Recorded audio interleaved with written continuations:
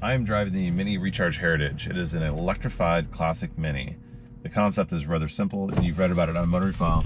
You take an old Mini, give it to these folks who are working in conjunction with BMW, and in about a week, you get a fully electrified classic Mini that's got about 0 to 60 in 8 seconds, and a range that is nominal, we'll say. I know, we're supposed to go left. We'll go left in a second. So let's talk more about this car. So, as you'd expect, it is immediate. As you'd expect, it feels like a Mini. But what you don't know is they've kept the weight distribution identical to the petrol car. The weight itself is identical as well. And so what you end up with is a very, very familiar drive, but one that has immediate torque and less noise. And it turns out not a lot of rattles. In a lot of ways, I mean, this is what so many people want out of a classic Mini. You get up, you get in, you go, you have fun. You don't have to worry about carburetors. You don't have to worry about mechanical issues. It just goes. And yeah, and it's coming to the United States.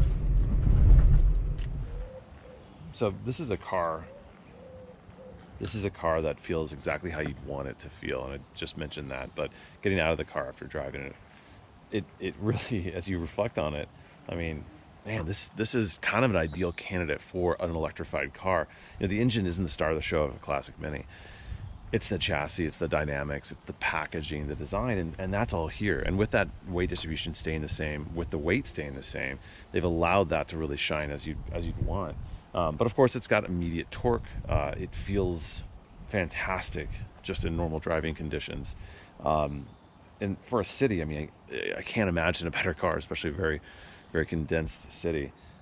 And as I mentioned as well, I mean, this is a car that they've done a really good job of keeping the little details minimal in terms of change. I mean, so you've got, of course, your range, and you've got an automatic transmission, back for drive, up, forward to go in to reverse.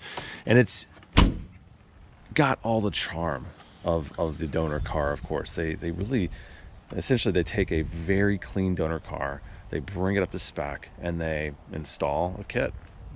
That's the concept, and they've done a fantastic job here. So, as I mentioned, they're going to be looking at coming to the United States as well, so expansion there.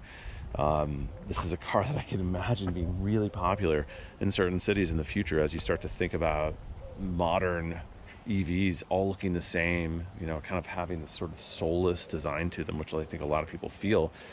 This is a car that's the opposite of that. So the price, this is about all in with a donor car. Think about, they said roughly 60,000 pounds. So it's not cheap at all. But when you think about a modern EV, I mean, maybe half that when you think about the Mini SE. But this is an incredibly special car. This is really something you will not see again, or you will not see coming and going. This is a car that is also intended to be upgradable in the future as well. So let's say 10 years from now we have solid state batteries. Well, that's a swap they expect to be able to make. So it's a really, really interesting concept, and I think it's one that will absolutely take off.